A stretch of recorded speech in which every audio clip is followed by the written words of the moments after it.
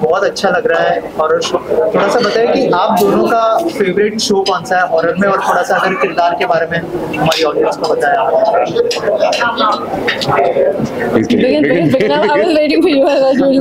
I think so. कलवे से आगे हमारा कोई फेवरेट शो होगा नहीं, बिकॉज ये हमने पर्सनली एक्सपीरियंस किया है, शूट किया है, स्टोरी को समझा है।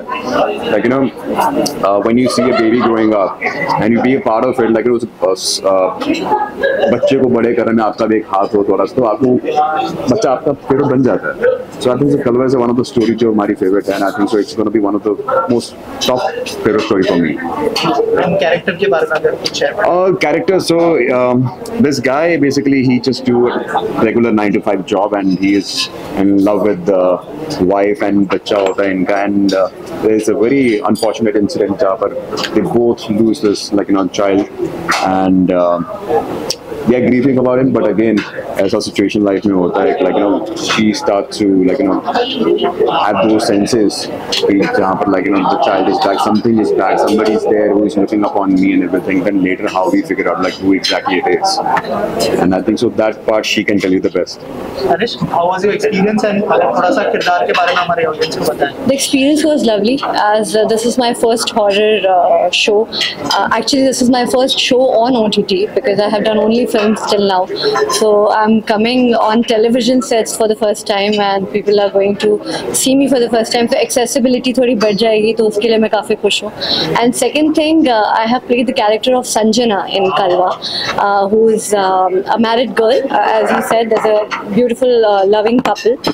और मुझे लगता है मैंने जो experience किया while shooting was कि a mother's emotion is the most beautiful emotion I feel, and when she loses her child and when she tries to get another child and something happens जो नहीं हो पाता, और वो क्यों नहीं हो पाता, then the Kalwa enters and वो सारा जो mess-up उसकी life में होता है, she goes through a lot of struggles and उसको खुद भी समझ में नहीं आता that what's happening in her life, and there Ajay supports her, and we try to figure out कि basically what's the problem.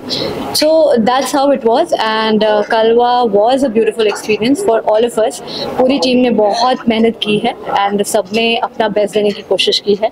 Now finally the show is here, and now it's up to you guys. Please shower love, as I can say that. बहुत ही जल्दी show release होने वाला है, कुछ कहना चाहेंगे आप फैंस से? मैंने वही तो कहा, प्लीज शावर लव गाइस. हमने तो कर दिया है जितना भी हम कर सकते थे, the best of us, and now it's up to you. The ball is in your court now, so please shower love to the show, to the team, and to us. Copy paste कर दो. Thank you guys, thank you so much. सबसे पहले ये बताइए कि क्या क्या मेहनत लगी है, थोड़ा सा अगर रिसर्च वर्क के बारे में अगर बात करें इस शो के बारे में। ये मेहनत तो हम लोग बिल्कुल नहीं करते हैं, जो बात आपको मैं खुल के बता दूं, हम लोग चैनल वाले हैं, हम लोग सिर्फ शो को प्रोड्यूसर्स को दे देते हैं, जो डॉक्टर नितिन मिश्रा जी हैं हमारे साथ, और इन्होंने जो डायरेक्टर हैं मिस्टर राजीव, जिन्होंने ये पिक्चर डायरेक्ट करी है, एग्जीक्यूट करी है। ऑफ कोर्स प्रोड्यूसर का इसमें बहुत बड़ा हाथ होता है, उसको फंड करना और उसकी लोकेशंस को आगे देखना करना। लखनऊ में पूरी फिल्म शूट हुई है, तो ज़्यादातर रिसर्च जो होती है वो डायरेक्टर लेवल पे होती है, राइटर लेवल पे होती है, और उसको हम लोग प्री अप्रूव करते हैं जाने से पहले। तो वो जो रिसर्च करी जाती है उस पर हम लोग बाखूबी उस पर रिसर्च को ऑथेंटिकेट करते हैं कि ये प्रॉपर है कि नहीं है, ऐसा तो नहीं है कुछ भी हमें दिखा रहे हैं, कुछ भी समझा रहे हैं। तो आजकल एक सबसे अच्छी चीज़ है कि आप जाइए गूगल पे रिसर्च करिए, देख लीजिए कि जो भी चीज़ें डायरेक्टर या राइटर हमको बता रहा है तो वो प्रॉपर है कि नहीं है। और रही बात प्रोडक्शन कंपनी की, तो वो लोकेशंस उससे मैच कर रही हैं कि नहीं कर रही हैं। तो प्रोडक्शन कंपनी अगर वो चीज़ देती है तो उसके बाद हमारी जो टीम है और हमारे जो लोग हैं उसको अप्रूव करते हैं और फिर हो जाता है। तो यहाँ तक हमारी मेहनत ज़रूर रहती है हमारी टीम की। सर 2024 में क्या क्या लाइनअप है, क्योंकि अनसुनी 2 इतना बड़ा हिट हो गया है, क्या सीजन 2 एक्सपेक्ट कर सकते हैं? हाँ, सीजन 2 हम लोग बुला रहे हैं, उसमें बहुत डिमांड है, और हम लोग एक बहुत अलग लेवल पे भी इसके बाद प्लान कर रहे हैं जो सीजन 3 आएगा। ऑफकोर्स किंग भी हमारा बहुत अच्छा गया जिसका हम सीजन 2 बना रहे हैं, और बाघिन हमारा बहुत अच्छा शो गया है जो स्टार के पास है और हमारे पास डिजिटल राइट्स हैं, तो उसमें भी हम सीजन 2 प्लान कर रहे हैं। स्टार को बहुत अच्छी अचीवमेंट मिली है उसमें, तो हम लोग वो भी ये कर रहे हैं। तो ये 3 शोज तो बैक टू बैक है हमारे, जो सीजन 2 हम लोग बना रहे हैं।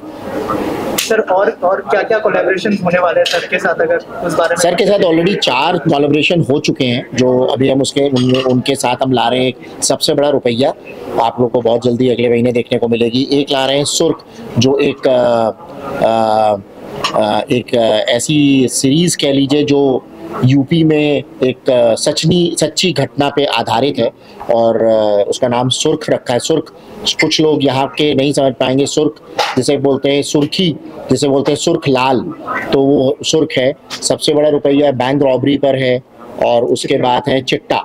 ये एक ड्रग्स की, जो जैसे उड़ता पंजाब आपने देखी होगी, तो उससे हटके है, बहुत डिफरेंट है कि कैसे अलग तरीके से लोग ड्रग्स को स्मगल करते हैं, तो वो उसके अंदर दिखाया गया है। और बहुत ही उसमें एक्टर्स भी बहुत ही अलग तरीके और बहुत नोन एक्टर्स हैं हमारे उसमें, जो प्रोडक्शन कंपनी ने हमको दिए हैं। ये बहुत एक अच्छी बात है, क्योंकि एक्टर्स जो होते हैं वो ज़्यादातर प्रोडक्शन टीम को, डायरेक्टर को देख करके आता है कि वाकई में सीरियस है कि नहीं है, शूट कैसे बनेगा, किस चैनल पे जाएगा, ये बहुत बड़ी बात है। Thank you sir, thank you so much. इतना प्रोमो लोगों को पसंद आ रहा है, और आपका जो किरदार है बहुत ही भयानक लग रहा है हमें, क्या कहना चाहेंगे सर? अभी तक के जितने मैंने किरदार किए हैं सीरीज में, फिल्म में, टीवी में, उनसे थोड़ा सा हटकर के ये किरदार है जो तांत्रिक का रोल है। काफ़ी टफ था मेरे लिए करना, क्योंकि पूरा गेटअप वेटअप है और बहुत लाउड वो कैरेक्टर है उस तरह का, तो थोड़ा सा मुश्किल था। लेकिन फाइनली किसी काम में अगर आप लग जाते हो तो फिर कुछ भी मुश्किल नहीं है, इम्पॉसिबल कुछ नहीं है, वैसी वाली बात थी।